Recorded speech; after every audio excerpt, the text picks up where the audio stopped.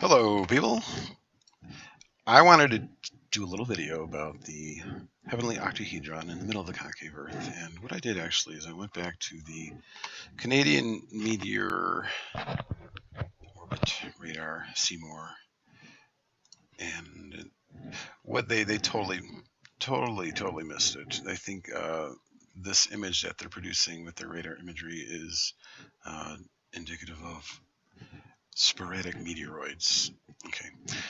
It's quite plain to see. This is just, it's radar imagery of the octahedron in the middle of the concave Earth, along with the celestial sphere. And then it has these hot points. There's one at the top here, and then there's one at the sides. They call this one the helion and the antihelion, and this one the toroidal.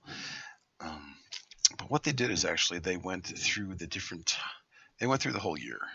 So you have the 5th day of the year, the 15th day of the year, all the way up to the 355th day of the year, meaning that 365, well, I'm not sure why they don't have 365, but I guess they went by fives. So what I did was I brought it into Photoshop, and I did a little animated GIF of it. I'll play that for you right now. Play. There we go. Now look what we have here. You see the north apex of the octahedron pretty much stays visible throughout the whole year. However, the south one only becomes visible during part of the year, i.e. when the sun goes south in the wintertime. And so we're getting a preference of warmth or activity more in the northern side, on the northern side. So this is really why the northern hemisphere is warmer than the southern hemisphere, because it not only has the sun, which is orbiting cylindrically around the celestial sphere yearly, but it also has the north side of the octahedron. The Bible calls it the sides of the north in the book of Isaiah 14 and Psalm 48, I believe. The sides of the north, the top of the north apex side of the octahedron stays lit or stays warm throughout the entire year. And that's also why I believe we're seeing these hotspots here at the top, because I believe that the north side is emanating this magnetism, this heat, this light.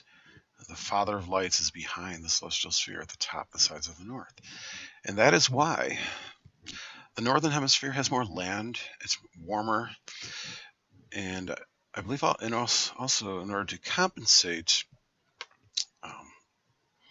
to kind of just even out a little bit, what God originally did was he allowed the sun to get closer to the Earth in the southern hemisphere.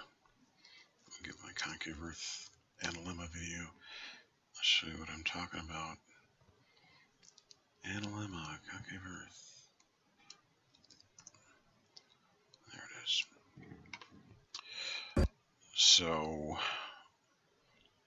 I'll fast forward over here to this part where we see the analemma, and the sun is getting closer in the southern hemisphere in order to kind of counterbalance the heat so it doesn't get too cold, too frigid. Fast forward to my animation there, you see the sun is closer to the Earth in the south and further away from the Earth, because the Earth already has the warmth of the northern side of the octahedron pretty much throughout the whole year. So that's why we have we can see that the sun is actually a little bit bigger in the sky with its angular diameter like that. And so that is why, if you watch this guy, Airscript Dubé, he misapplies the reason why it's warmer in the north than it is in the south. It's kind of funny the way he just talks about this.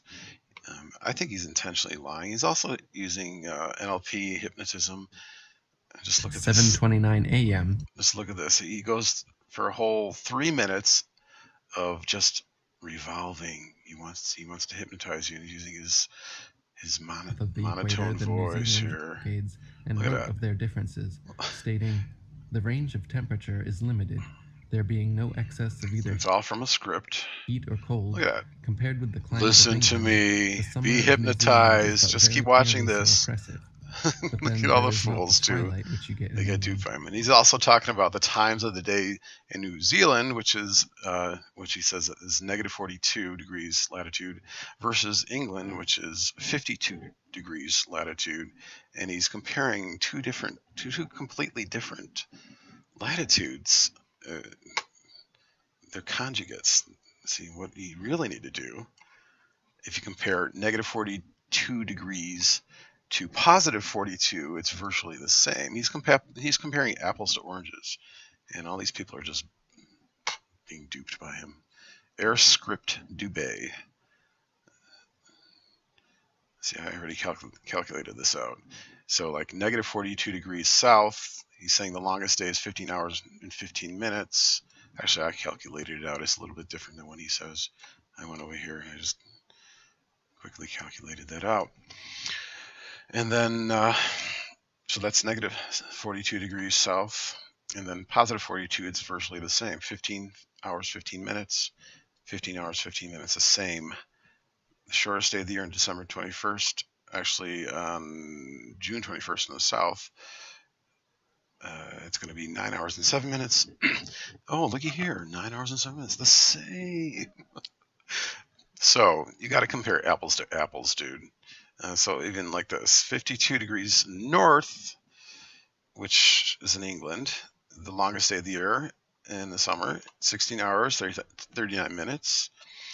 And compare that to somewhere 52 degrees south, you get a very close approximation. 16 hours and 44 minutes, just 5 minutes off.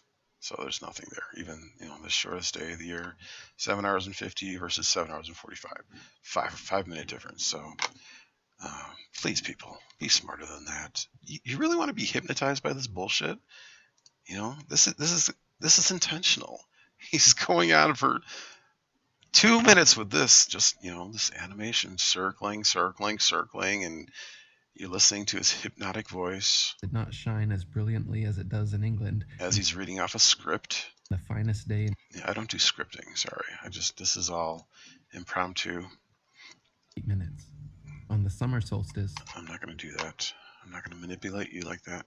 So going back here, this is groundbreaking. I mean, it's showing you right there an animation of what's really going on in the concave Earth. I'll play that again. It's pretty wild. Look at that. Summer, winter, summer, winter, summer, winter. Now, the reason I believe that we're seeing more concentrated areas at the equator, well, for one, that's where we have the magnetic equilibrium happening, but also too because of the way when you view the celestial sphere, perspective wise, if you just take like a ring of equidistant points around the equator, when you look straight on like that, you're gonna see more behind each other on the sides, so you're gonna get more activity on the right and left. So that's why that is happening. So yeah, there you go. Thank you, CMOR, for inadvertently showing us the celestial sphere, the octahedron in the middle of the concave Earth.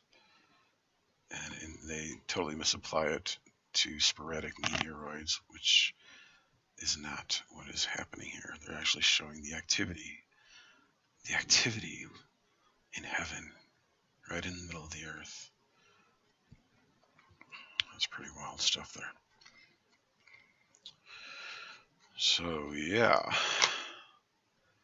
concave Earth reality. It's the only option to the shape of the Earth. Everything works. Or the planets work. Nothing works. Nothing works on a flat Earth. It doesn't work, guys. It's a psyop. The analemma works like that. All right. I'll put some links on the bottom for you guys. Thanks for watching.